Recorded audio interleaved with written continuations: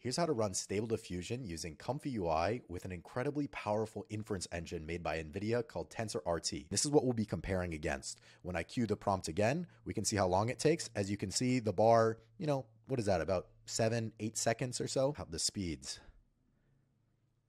So yeah, much faster, much faster. Hi, I'm Carter. I'm a founding engineer at brev.dev, and today I'll be walking through exactly how to do that. If you follow along with me in the link below, there's a link to what we call a launchable. A launchable is really any way to package up both hardware. In this case, we're using an Nvidia RTX A6000. This actually also works on 4090s, a particular container, and then some software. Package it all up into a link so that you can click it below and actually run the exact thing that I have right here.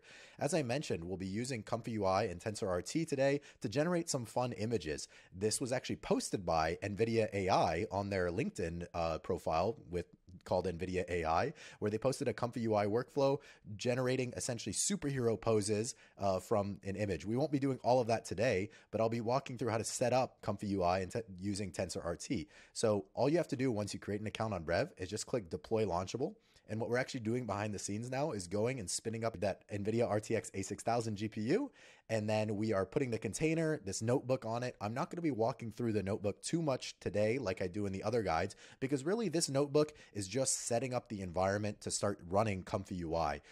Essentially what we'll be doing today is using Stable Diffusion to generate some images based on a prompt that we want.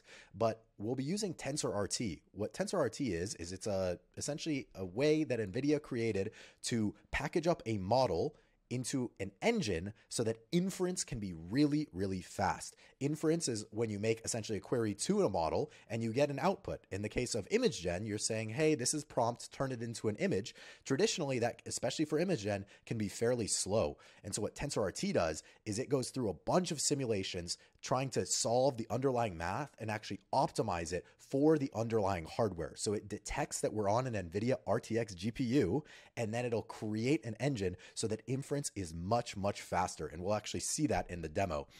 If at any point when we want to see where the launchable is deploying, I can click go to instance page. And as you can see, we already have the instance up and running and the container itself is already built. Any second now, we should be able to open up the notebook and we'll be able to start running the cells to set up ComfyUI so that we can actually begin the image gen.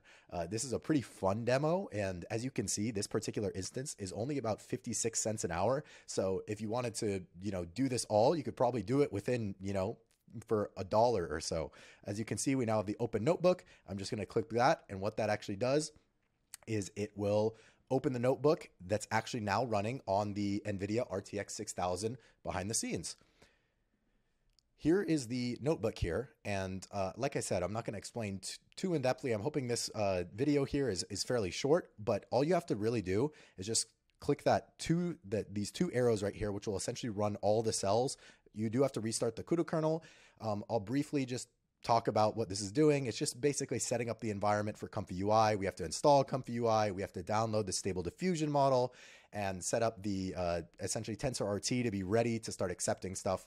And so then we'll be able to, this is what ComfyUI looks like. By the way, ComfyUI is essentially a GUI or a graphical user interface to create complicated workflows. Like on that LinkedIn post, I'll put this post down in the description below as well. And you can see the demo where an NVIDIA employee essentially created this workflow to turn himself into a superhero. So if you've ever seen the applications where it's like, oh, create your AI headshot, and it'll turn just a random photo of you into like a professional LinkedIn photo, this is ultimately what's happening behind the scenes. And we'll be able to do it today for, again, like a total of $1. And so you can imagine the implications of creating an application like this. And I highly suggest you check it out. Like I said, all of this will be in the description below and you can follow along. Let's see what cell we're on. So if you're unfamiliar with Jupyter Notebooks, you can see we're still installing some stuff and just essentially it'll take a couple minutes for us to set it up. So I'm just going to come back to you once this is all set up, but we'll know that it's all set up once we get down to this cell here. and once it is already running. So I'll get back to you once that's done. By the way, if you're curious what running ComfyUI on TensorRT on Brev actually means, our incredibly talented engineer, Anish Madipodi, wrote a blog that goes a bit more in depth into what ComfyUI and TensorRT are. I will also put this link down below. And yeah, it should give you a bit more context on what we're actually doing today. If you're new to the Brev channel, please like, comment, subscribe. We find a lot of our users through this medium, and we want to make sure that you have the best experience as possible. We have a Discord as well where people are very interactive with us, the Brev team, and people like to help each other out. So I'll put that link in the description as well. So join the Discord, and if you have any questions or feature requests, please leave them there. Alrighty. Now that all those cells have run and we've gotten to this cell, which is essentially just opening up the port and the ComfyUI server, we can now get ready to actually open up the ComfyUI UI. So once this cell is at this stage, it's took me about 5 to 10 minutes. What I can do now is go back to my instance here on Brev and click access. And because on this particular launchable, we've already encoded it such that this port is open, all you have to do is click this link. By the way, if this says unhealthy, there's a known bug right now. We're trying to fix it, but it probably still will work if you just click that link. And now this is what ComfyUI looks like. If you have never seen this before, it might be a little bit daunting, but I promise you it's not. It's essentially each of these nodes is just a different stage of what's called a workflow for image gen. And we'll be using the Stable-Diffusion XL Turbo model as part of this. Right now, we are not using the TensorRT engine that will be built for this particular model. So we expect this to be kind of slow.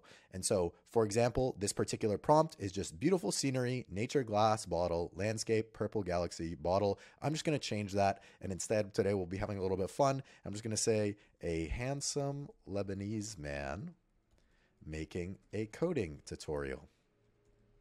All you have to do then is click Q prompt, and now what it's doing is it's actually going through the workflow, and this green little outline means that it's on that step. Loading the checkpoints will take a little bit, but that only has to happen once. This is actually loading in the model checkpoints to then actually run inference. And so, as I said, inference is essentially when you actually ask a model a question. In LLMs, that would be you prompting it like in ChatGPT, and then it gives you a response. In image gen, that might be, for this particular case, clip is just encoding essentially text into the same space that images live as far as the computer understands, right? It's actually a long vector dimension space. And how Stable Diffusion actually works is it basically denoises an image. If you imagine if you put every pixel in an image, just a random pixel with random colors, and then it'll actually start to denoise it towards what it thinks you want based on the prompt. And so there we go. And as you can see, here we go. We have our handsome Lebanese man making a coding tutorial. We'll actually be optimizing for a batch size of 4. So this is essentially the baseline. This is what we'll be comparing against. When I cue the prompt again, we can see how long it takes. As you can see, the bar, what is that, about 7-8 seconds or so. And then we actually get the 4 images of the handsome Lebanese man making a coding tutorial.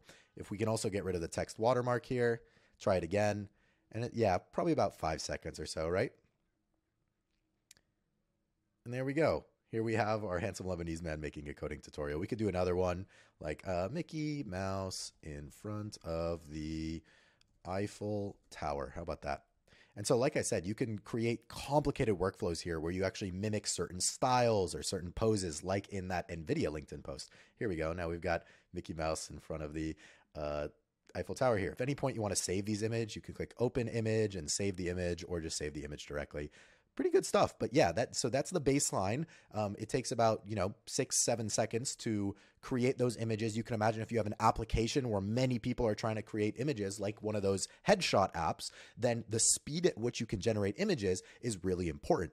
And TensorRT, what we'll have to do now is, if we go back to this notebook and we download the build here, all you have to click is do download right here and pick a file, and then do the same thing for the create. I've already done that. So what I'm going to do back here is go in here, go back here and click load file here. And then this workflow is really just building the engine. So I'm going to click Q prompt again. Now, building the engine can actually take some time, but you only have to do it once. And again, we're hyper optimizing essentially this model. We're turning it into an inference engine so that it can be really, really fast for the type of stuff we want to do. In this case, it is batch size of 4 with images of 512 by 512 for this particular model, which again is Stable Diffusion XL Turbo. And what Nvidia has done here is essentially created a really, really cool piece of software that will do a ton of forward passes and hyper optimize inference down to the hardware level, down to the oftentimes what's called the kernel level, because ultimately what GPUs do is they do a lot of parallel programming, right? Parallel compute. And there's a lot of math that needs to happen when you're actually executing, for example, inference on a generative model, in this case, Stable Diffusion. And because Nvidia has so much of the software stack, they've done it to where they can actually find the optimal math, the optimal methods to use based on your hardware. And so you will get the quickest inference speeds pretty much possible when you actually create a TensorRT engine based on a model based on your hardware. So if you were to actually move this particular engine to a different piece of hardware, it might not be as fast because, again, it's been hyper optimized to that specific piece of hardware, which it detects automatically, by the way. This is used on the RTX series of GPUs, which actually many people have consumer RTXs. So if you have like a 4090 or something GPU in your PC, you would be able to do that. You'd be able to create a model to actually run Stable Diffusion locally. In this case, I don't have that, so I'll be using Brev to get an RTX 6000. You do need a certain number of VRAM. But yeah, so if at any point you want to see how long it's taking to build the engine, this particular cell, we can see that it's starting to actually build the engine. Again, this only needs to happen once, and then we'll load in the engine and do essentially the same demo we did before, but this time we expect our inference speeds to be much, much faster. So I'm going to wait while this builds. I expect this to take another 6 or 7 minutes to actually build the engine. Alrighty. So as we can see, it took about 323 seconds or 5 minutes or so to build the engine. So if I go back to ComfyUI, you can see that we have no more stuff in the queue. Nothing's highlighted, which means we've actually built the engine now. So now what I'm going to do is I'm going to click load again. I'm going back to downloads, and I am just going to pick the create one that we downloaded. And you see we have the same workflow essentially, but this time we have the TensorRT loader here. And so I'm going to put the same prompt, a beautiful Lebanese man making a coding tutorial. I'm going to click Q prompt. So the first prompt will take some time because, again, we need to load the model and then load the checkpoint. But after that, it should be very quick when we actually do that. So if you recall, when we were doing the prompts before on the base Stable Diffusion model, it was taking about 5-6 seconds to create 4 images or a batch size of 4. Let's see how quickly we can get it now. Alrighty, it's now executing the prompt, and that was pretty fast. And here we go. Now we have the Lebanese man making the coding tutorial. Let's try another one. What did we do last time? Mickey Mouse in front of the Eiffel Tower. Mickey Mouse in front of the Eiffel Tower. And so let's see how the speeds. So yeah, much faster. Much, much faster. And here we go. We've got our Mickey Mouses. Ooh, there's 2 Eiffel Towers in that one. But these are pretty good. Let's do one more. At Brev, we have a SF is dead shirt. Let's do a cartoon skeleton riding a wave. You can have a lot of fun just messing around with this. There we go. Look at that. Pretty cool stuff. So that's really the demo here. Really what we did today is we leveraged the power of TensorRT for Stable Diffusion and ComfyUI on the platform that I work to develop, brev.dev. If we go back to our instance here on Brev, we can see that we started this instance at 4:13. It is now 4:41 p.m. So this was only about 30 minutes or 56 cents of compute used. Once you're done using your GPU, I highly suggest you delete your instance. It will auto terminate after you're out of credits. If you have any more guides that you would like us to do, then please leave a comment below. Subscribe. I have a lot of fun making these. And if you're interested more about TensorRT, check out either the blog post or the Nvidia AI LinkedIn post. Thank you guys so much for watching, and I will see you all in the next one.